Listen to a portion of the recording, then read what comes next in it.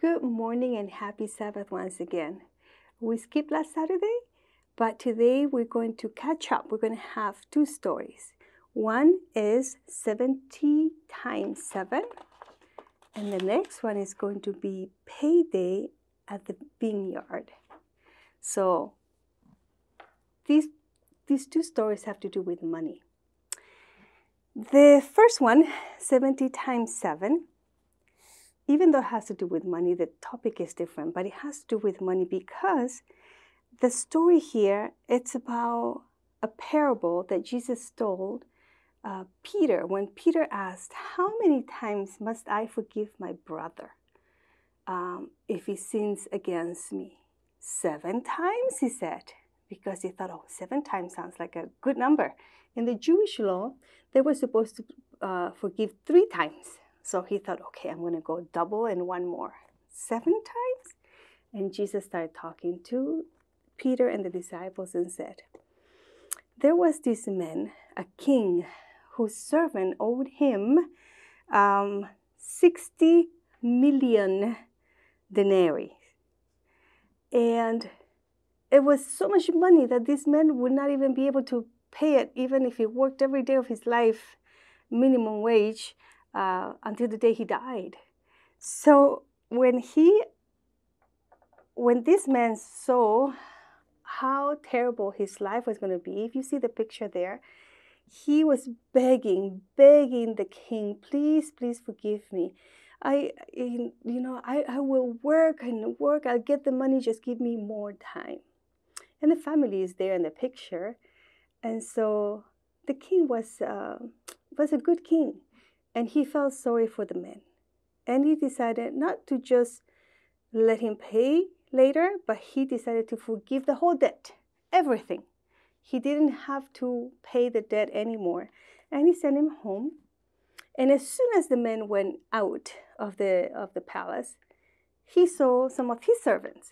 That means this man was a higher rank person, probably a very wealthy man. And so he saw his servants, and then he saw one that owed him money.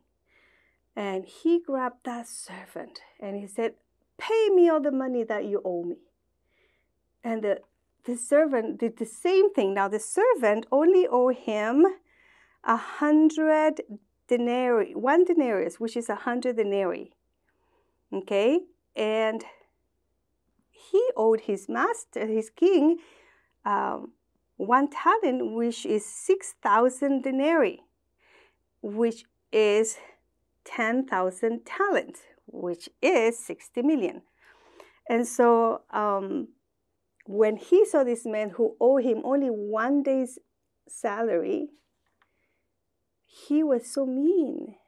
And he sent him to jail, to prison, until he pays all the money he owed him. Now, this other man did not owe any money to the king anymore, because the king forgave all his debt, remember? But he sent his servant to the prison. And when another man that saw all this told the king became very upset. And he sent for that servant and sent him to prison himself, because he had been so mean. And so when we are forgiven of our sins, because nobody is perfect. No one is perfect but God in heaven. And when we have been forgiven for all the things that we have thought, we have done, we have said, so many things that we do wrong every day of our life. Maybe when we're children, we don't do as many because we're very innocent. But as you get older, kids, watch out that your friends might make you do some things that you know are not the right things. Always try to do what Jesus would do. If you think that Jesus will wear that, or Jesus will do that, or Jesus will say that, think it carefully, okay? And so the story for today is to remind us to be forgiving, to be kind to each other. And when it says 70 times 7, that was the answer that Jesus gave Peter. Not 7, but 70 times 7. Because by the time you start counting, maybe 10 times or 20 times or even 50 times you forget the number. Unless you're a very, diligent person with a little notebook or your phone or something, checking on how many times you have forgiven each one of your brothers or sisters, which means anybody that you know. So it is a number so big that you cannot even keep a record for every person that does something wrong to you.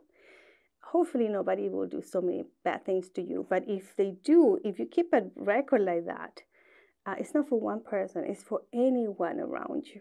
So that 70 times 7 is just a number, okay? Just so that you think about it. No, I need to forgive my brothers and sisters because God forgave me. He sent his son to die for me. And this lesson is found in the book of Matthew, chapter 18, verses 21 through 35. And the memory verse says, forgive your brother or your sister from the heart. Not only from the lips, okay? From the heart. Truly forgive them. That is found in Matthew 18, verse 35. And now we're going to move to the next story, which is something kind of related, but it's a different time, okay? And it's Pay at the Vineyard, Payday at the Vineyard. Well, this story tells us about a landlord who needed to get some work done, and he started hiring workers. And he hired a whole bunch of workers because he knew there was a lot of work to be done. And as the day went by and he came to check, he saw that they might not be finished if just let this amount of people work. So after a certain time, he went and hired more people. And so that helped the ones that started from the morning. But eventually later, he sees that, it's almost night and they're not going to finish. So he hired more people towards the very end. But those people helped for all the work to be finished. Because once they started in the morning, they were very tired already. So everybody worked, and they finished the work, and he told his foreman to pay the workers. So the foreman came and said, okay, line up, please. The ones that work at the last time, please line up first, and then so on, in order. So everybody's paying attention. How much are the ones that only worked a little bit are going to receive? And when he gave the payment for that person, he's getting the same amount that he told us we're going to get. Maybe he's going to give us more. So he paid the money to those, then moved away, and then the other ones, and they all got the same money. So they got very upset. It's like, wait a second, how come they get the same money as us? We worked all day from morning to night, and we get the same amount of money. So they complained to the foreman, to the owner of the place. And he said to them, did you not get what I promised you I was going to pay you? Yes, but those people were okay. Don't complain. I told you I will pay you this much, and that's what you got. And I can be generous to the other ones if I want to, because it's my money, right? And so, in this story is found, let me see.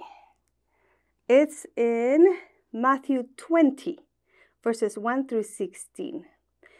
And the memory verse is found in Acts chapter 10, verse 34. God does not show favoritism. And I believe we had that verse before for another lesson, because we want to make sure that you understand God does not have favorites. And God does not have any relatives other than children. We are all God's children. He doesn't have cousins and nephews and aunties and uncles. No, we are all his children.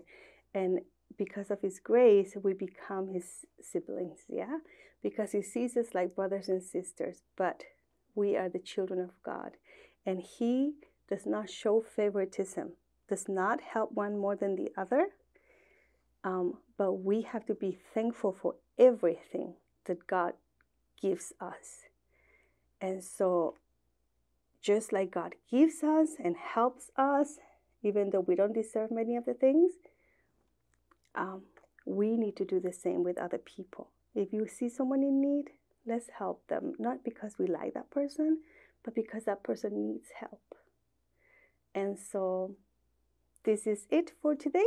I hope you have a wonderful week and a beautiful Sabbath, hopefully not too hot.